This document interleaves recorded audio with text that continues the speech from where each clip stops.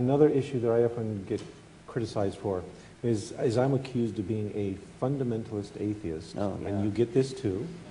Oh, yes. And then on the other hand, what's often said what's often told me is, well, you shouldn't worry about the moderate Christians, you shouldn't worry about the moderate Muslims. It's those extremist fanatics. And the fact that I go after anyone, I mean, I'll attack Unitarians, okay? I'll go after anyone, is a sign that I must be some kind of absolutist, some fundamentalist. But what it really gets down to is faith. That we have a culture that regards faith as a virtue. And faith is promoted in all of these religions, even the most moderate, liberal religions you can think of. And if you're fundamental, again, I'm using fundamental, okay, so you're going to say, I am a fundamentalist atheist. Okay, this is my fundamental core, is, no, I will not tolerate this excuse of faith, of wallowing in ignorance as an answer to things. And it goes all across the board in religion.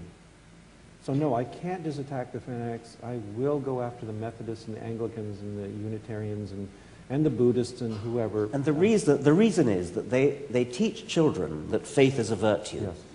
And of course they're nice and mild and gentle and things, but if you teach children that it's a good thing to believe something just because you have faith and you don't have to justify it, then those children are going to grow up, and a minority of them are going to say, well, my faith tells me to go and bomb skyscrapers and things like that. So the moderate religious people have this pernicious influence of glorifying faith, yes, and actually making it a positive virtue.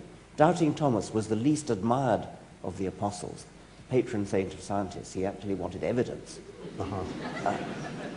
But we are taught as children that it's better to believe without evidence than to believe with evidence. Right. And that is the fuse that can, after a long burning, can produce true fanaticism, which is violent and dangerous. Yeah. And we come back to a point that was made earlier. I consider the opposite of faith to be criticism. And we come from a scientific culture that values critical thinking, that values argument and criticism, which is antithetical to what you do when you're favoring faith. In faith, you're not supposed to question things. Or what you'll often hear from the religious is, yes, you're supposed to question things, but it's okay as long as you come up with the right answer, which is that you go on believing. I hear countless stories of children being thrown out of Sunday school for simply asking questions. I mean, oh, yeah. Like I met a man last week in Dublin who said that he was thrown out of Sunday school because he asked the teacher, but why did only Noah's Ark float? Why didn't all the other boats float?